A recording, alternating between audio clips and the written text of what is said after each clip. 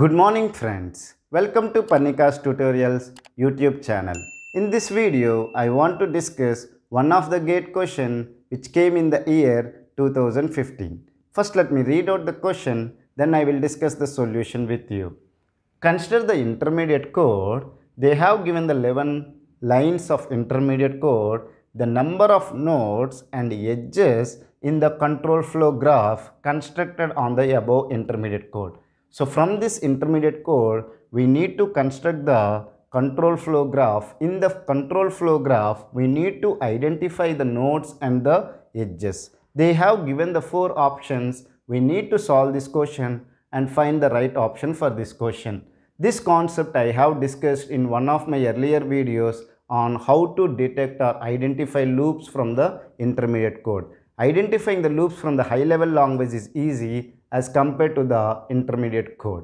So now what I have to do, first I need to identify the leaders. So how can I identify the leaders? The first instruction in this intermediate code will act as a leader. Are you able to understand? So this is the leader. And similarly, you need to identify whether you have any conditional or unconditional go-to statements in the intermediate code. If you look at here, this is one conditional go-to statement and this is another conditional go-to instruction. What it is written? Go to 3. So you need to go to the statement 3 and write it as a one leader. Okay, so this is a leader. So I am representing the leaders as L. Similarly, it is written as go to 2. So this instruction will act as a leader. Till now I have got 3 leaders. Now remember the next important step. Whatever the instructions are there after the conditional or unconditional statement will act as a leader. So this is a one leader because after this go to statement, the next instruction is instruction number 10, which will act as a leader. After this instruction, there is no other instructions, so we will not keep them as a leader. So I got 4 leaders. Is it clear or not? We have already discussed about the procedure of identifying the leaders. Okay, I hope you have watched the entire video. If you did not watch that video, I request you to go back and watch that video and come back to this video for better understanding. Now once I identify the leaders, I need to identify the basic blocks. What is a basic block? Basic block will consist of a sequence of instructions will be executed. So you will have a entry and the instruction 1 will be executed, then instruction 2, 3, 4 and then it will come. Meaning is that it will not have any go to or jump instructions. Okay, is it clear? So this is about the basic block. So now I need to identify how many basic blocks are there in this intermediate code. Now how can I do it? First thing is that I need to identify the basic block such a way that first take the leader 1. From this leader, go to till the next leader. Okay, from this leader, go to the next leader, but don't include the instruction which is there in the next leader. So 1 is this block. So a basic block will come from a leader till it goes to the next leader and it should not include the instruction which is there in the next leader. Similarly, let's take this one. From this leader, you can enter all these instructions till 9 because the next leader is that at instruction number 10. We should not include the instruction number 10. So a one basic block will consist of instructions from 3 to 9. So this basic block will consist of instruction as I is equal to 1. This is my basic block 1. Is it clear? Are you able to understand? Similarly, from this label I should go till to the next leader, but I should not include the instruction which is there in the next leader. So this is my basic block 2 consists of instruction j is equal to 1. Let me write it as basic block 2. Similarly, I got the basic block 3 from the instruction 3 to 9. Okay, my basic block 3 consists of instruction from 3 to 9. Is it clear? Are you able to understand? I should not include the instruction number 10.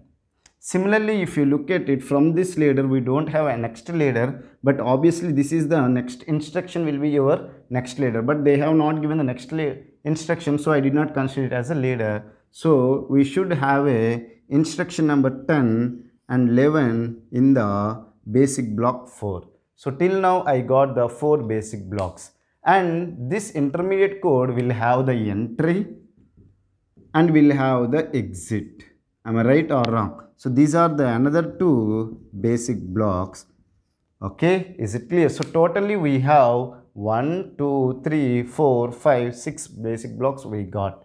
Now once we got the basic blocks, we need to identify the edges. How the edges will be done? How this intermediate code is flowing. From instruction 1, where you will go? You will go to the instruction. So obviously it will be entry. From the basic block 1, you will go to the basic block 2, because after this instruction is executed, the next instruction you need to execute is j is equal to 1. From this instruction, which instruction you will execute? T1 is equal to 5 into 1. So which is there in the basic block 3.